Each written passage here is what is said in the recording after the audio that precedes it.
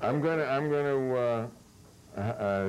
enlist you on this. Can we focus in on that? We're going to do some 5 old favorites. Okay, for the year end. Right. Okay. You have to read whatever I tell you to. This is the daughter. Okay. Do we have it? Yeah. Oh, great. I start? Yeah. All right, fuckface. I'll eat the fucking cereal. Jeez, I wonder where the fuck our darling daughter is learning such language. This is the first, actually, of the old fucks at home cartoons. You make me look bad. It's so. How should I look? How do I look? Now, this is all yours. Oh, my goodness. You did both panels. Can we get... Roar! Now that I've got your attention, do you want to fuck?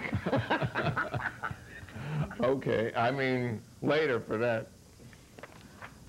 That was, see, that's the old... It's interesting that you picked these things for me to say. No, no, nothing personal. Uh-huh. Okay, I'll do this. Yeah, do so. I'll do this one. Do you know there's sometimes little connection? You see, this is a music band, right? You know there's sometimes little connection between a particular element of the cultural superstructure of a society and its economic base? No, but if you can hum a few bars, I'll try and fake it. Thanks, Julie. Okay. That was great. Now, wait, there's 2 more. They're howling. At this camera? That okay. camera? Oh, yeah. Do I have to do anything? Yeah.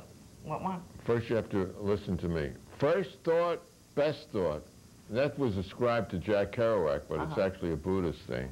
What's your first thought? No. No. No, I'll tell you when to come in. We didn't rehearse this, you see. This is the old fucks at home again. First thought, best thought. What's your first thought? My first thought is last thought, best thought. And last but not least, Brighton Express. You know, people think the Brighton Express is the Brooklyn line, but it actually is from Brighton, England. And it runs from London to Brighton at the southern beach, the Pebble Beach in southern England. No, to the English Channel. Oh.